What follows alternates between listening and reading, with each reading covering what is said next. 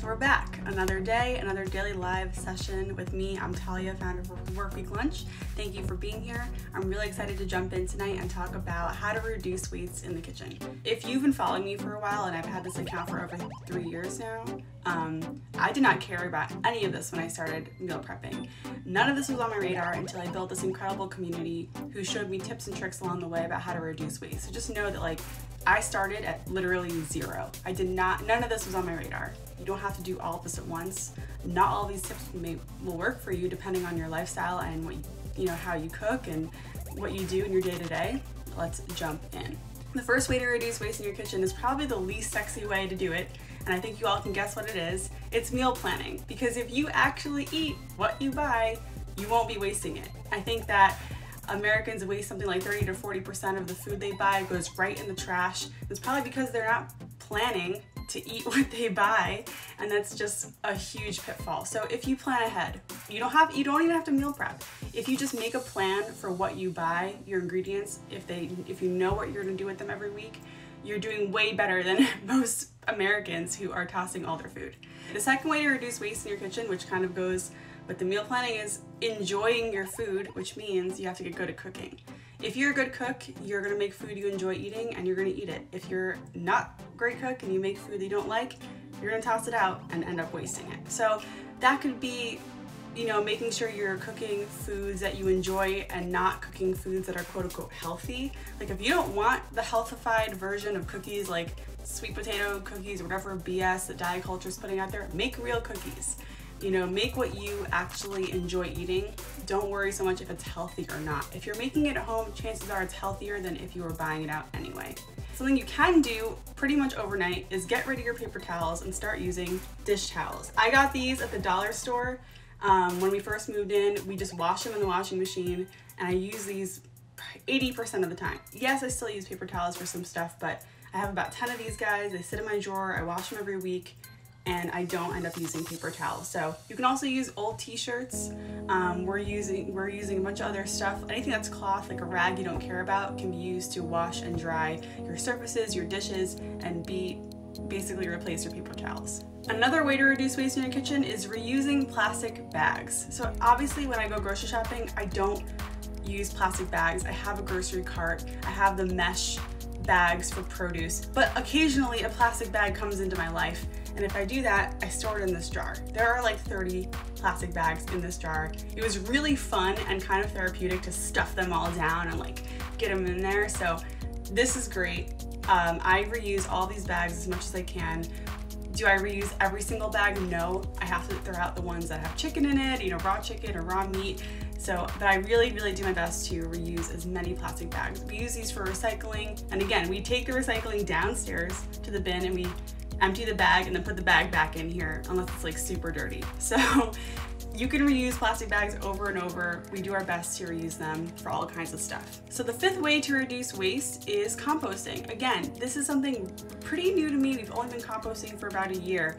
And if you're unfamiliar with the process, it just means taking your food scraps and turning them into dirt so that they are basically returning to the earth. Not all food scraps work for compost. It's mostly veggies, coffee grounds, sometimes eggshells, sometimes meat. It depends on the process. Most home composting methods, you cannot compost meat. I can't in my composter. We only really compost the veggie scraps, coffee grounds, obviously, fruit scraps and stuff or grains, and pasta. Nothing like meat, dairy, eggshells we can't do. Citrus peels, like orange peels, lemon peels, we can't do, but most of it we compost. There's two ways you can do this. Some cities have a compost system in place. New York City doesn't really, so I have to look up in my neighborhood, where can I drop off compost? So you can just do a quick Google search wherever you live, compost, the name of your town, see what comes up, see if you can take your scrap somewhere. I freeze mine, right? Because I don't want to have a pile of compost just sitting on my counter. There's roaches in New York City, that's not ideal. So we freeze our compost and we take it once a week. Before the coronavirus lockdown, we used to go to the library and dump our compost there. They had bins that the city dealt with. Now with the lockdown, we're using a composter we bought on Amazon a year ago, which sits behind our car in our parking lot. So we are kind of making our own dirt that way, and it's not as easy, but it works. The other thing you can do with veggie scraps, which we talked about in another video, is make veggie stock, but you still have to discard your scraps, so they'll still end up in compost, but at least you can get a little bit more, you know, food out of them before you toss them. Freezing ingredients is another way you can easily reduce waste. I wish I started using my freezer long ago, but I really didn't start until I moved in with my partner, who is a little bit more, I don't know, forward. He's a little more like eco-friendly forward than me. So he encouraged me to use the freezer more, and we freeze everything. Early on stories, I posted a list of stuff that you can freeze. I can't say we freeze everything on that list, but we freeze our meat, veggies, grains. I freeze like bread, butter, milk. I've been freezing milk these days. We are using our freezer so much more, and it really helps us reduce waste because instead of things going in the trash when they spoil, we're able to save them and freeze them before they spoil. Another thing you can do to reduce waste is DIY. You can make your own pretty much anything. Some people make their own bread. Some people make their own veggie stock. I make my own snacks. So like this week, I made banana bread. And I don't ever really buy snacks. I make my own muffins, popcorn. I make my own hummus. If there's anything that you like and you buy a lot of that always comes in a package, like hummus always comes in a plastic thing, look up to see how you can make it. I'm sure it's pretty simple. Of course, not everything is, but you can make your own tortillas. There's so much you can do on your own that if you learn and get good at it, you'll never have to buy it again. Another thing we use a lot are Ziploc bags and also, you know, food containers. So to replace Ziploc bags, we've invested in stasher bags. So stasher bags are reusable silicone bags. I'm not working with them. I just like this brand a lot. Stasher is the name. And these I never buy Ziplocs because I have a bunch of these. Yes, they're expensive, but it pretty much pays off because you're not buying tons of boxes of Ziploc bags. I've had some of mine for 3 years and they're perfectly in good shape. So if you're serious about reducing waste and you go through a lot of Ziploc bags and you think you can reduce that, this is an easy fix. This product is amazing. I highly recommend it, and yes, it is really easy to clean. A sponge, some water will do. Also, invest in some glass meal prep containers because glass is definitely a little bit more environmentally friendly than plastic. Of course, you can reuse plastic containers, and after they're not safe for food anymore, you can reuse them for other stuff.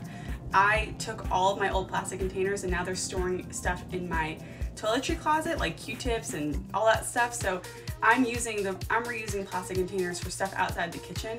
But if you want to, you know, to kind of revamp your containers and just get rid of your plastic ones, invest in some glass ones. They will last you a very long time as long as you don't break them. Another way to reduce waste is to reuse jars and like things that other food comes in. So this was a Fresh Direct container that I'm now using to store my popcorn kernels.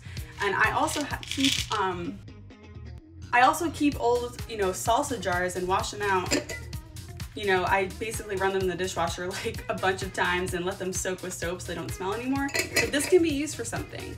I, you know, keep a lot of food jars to store things in my pantry, store food and snacks and other ingredients, or just as like something to mix in. I can store salad dressings in here. So you can reuse this. The last thing I want to talk about is making your own coffee. Who makes their own coffee here? Drop them in the comments.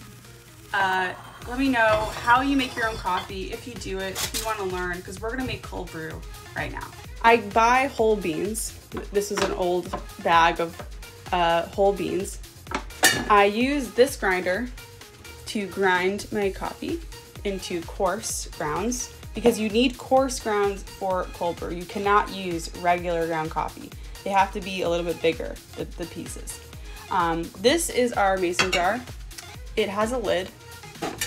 And it also has a filter. So basically we are going to pour the grounds in here with filtered water, and that will just sit in the fridge for a week until we are done with it and start the process over.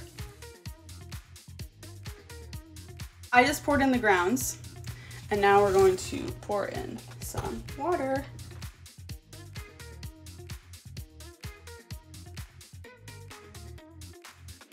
That's generally the process of the cold brew.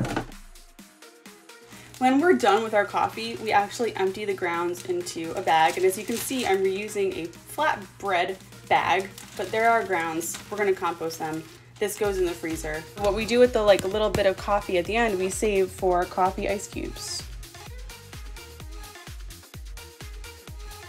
And that's the whole process. I really hope this video helped you, give you some ideas on how to reduce waste and make your kitchen a little bit more sustainable. I want to reiterate that you don't have to do all of this at once. This is a lot of different methods, and I think you should try whichever one makes most sense for your lifestyle right now and just ease into it. You don't have to do this. You don't have to do it this way. There are so many ways to reduce waste. My ways aren't the only way, and there are some people who go way farther than me. And some people who do way less than me. So it's all fine. Whatever you can do, it makes an impact. Thanks so much for joining. I can't wait to see you tomorrow. I don't know what we're doing yet, but stay tuned. We'll probably be cooking something. And you're great. Have a great one. Bye.